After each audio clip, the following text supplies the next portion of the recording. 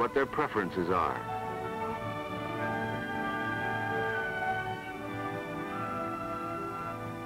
West across the country, a Kansas family is enjoying meat for supper obtained from their local butcher, who knows the kind of meat they prefer.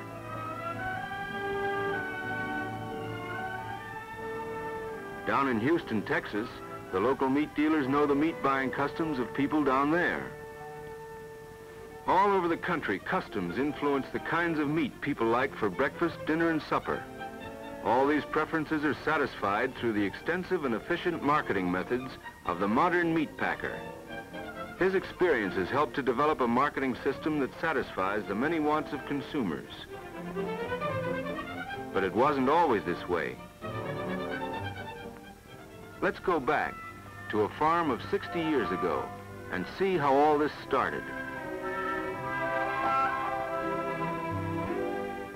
The farmer of those days usually prepared the carcass himself. Even in those early days, he may not have done this, but not having the modern transportation methods that are available today, he took it to the nearest town by whatever means he had. There he sold it to the local butcher.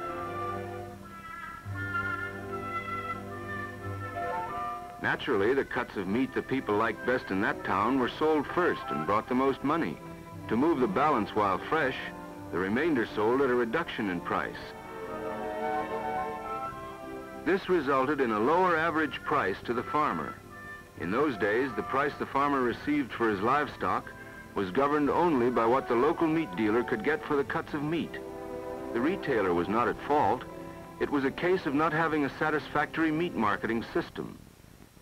Let's look at an example to explain just what that means. Here are two towns. We will call them Town A and Town B. Actually, the towns are far apart. Town A, where lived the farmer and butcher we just met, sold these cuts readily. Town B could have used the remainder and perhaps would have paid a better price than was obtained for it in Town A. Neither the farmer nor the retailer could bring about a matching of supply and demand for the various cuts. Out of necessity, there developed the meat packer, who could perform the job of giving both towns the cuts of meat each of them wanted.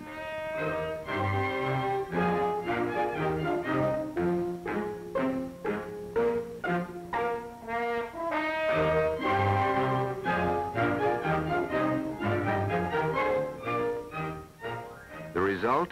A better average price for the entire carcass and more money to the producer for his livestock. As the years went by, the job of the meat packer became more complex. The widening distance between the main livestock producing areas and the main meat consuming areas developed to the point where it is now more than 1,000 miles on the average between the producers of livestock and the consumers of meat. It is necessary for the meat packer to know the preferences of consumers all over the country. For example, what Mrs. Boston wants in the way of lamb, what Mrs. New York demands in beef, and what the various Mrs. Atlantas, Galvestons, and San Franciscos prefer in kinds, types, and grades of the meat they serve. It is the meat packer's job to cater to these preferences or customs, to give the consumer what she wants when she wants it. Studies of the meat-buying preferences of the nation reveal that customs have an important influence on the marketing and consumption of meats. One of the best examples of customs in the meat business is the preference in different parts of the country for meats from different weights of animals. The cuts of beef preferred by Boston people come from animals weighing about 1,300 pounds. New York's preference is from cattle of 1,100 to 1,200 pounds of weight. Washington, D.C. people like beef from cattle weighing 1,000 to 1,100 pounds. As we go west, the demand is for beef from lighter weight cattle. This is true as we move progressively through Pittsburgh, Buffalo, and farther west. In Chicago, the livestock capital of the world, the demand for beef is from lighter weight cattle and to the east of it. St. Louis's preference for beef is from cattle ranging from 600 to 700 pounds.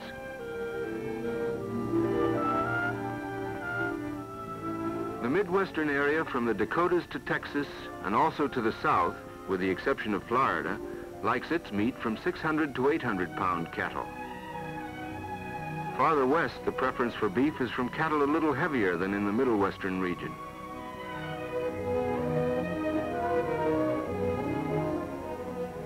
To summarize the influence of the weight differences, compare the little steer weighing 600 to 700 pounds, preferred in St. Louis, with the big steer weighing about 1,300 pounds, which furnishes the beef that is preferred in Boston. The livestock buyer for the meat packer, when buying live cattle, looks at them from the viewpoint of the weight and quality of the ribs, loins, rounds, and other cuts they will produce.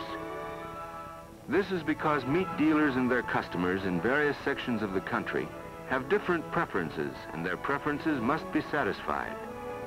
We have seen how customs influence the demand for beef from cattle of different weights.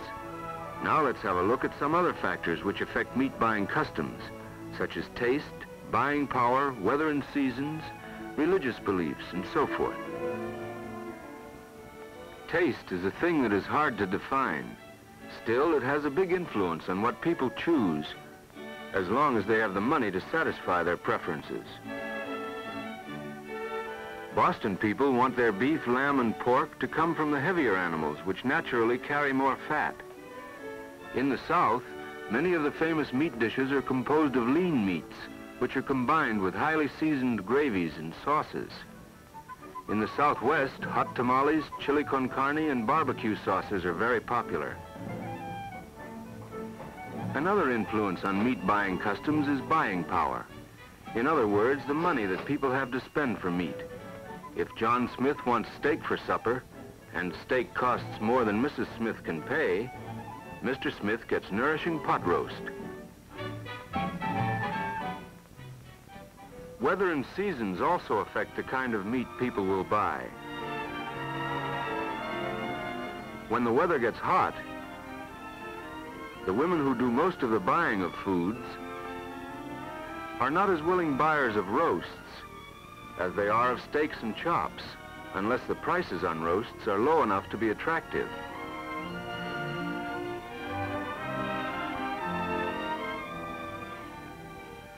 On the other hand, when it's cooler, appetites are bigger, and housewives do not object to spending time around the kitchen stove.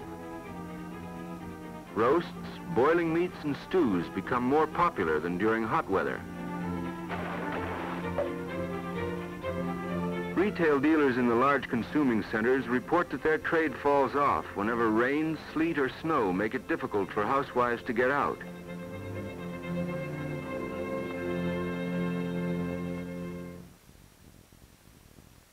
Religious beliefs affect meat consumption on a national scale.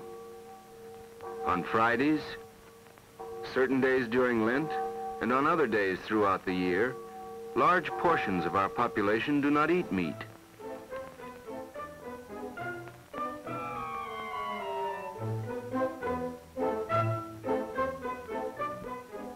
Another example of the effect of religious beliefs is that because of dietary customs, Orthodox Jewish people do not eat pork. To satisfy these variable factors of preference, weights and cuts, tastes, buying power, weather and seasons, and religious beliefs was one of the reasons the national marketing system of the meat packer came into existence.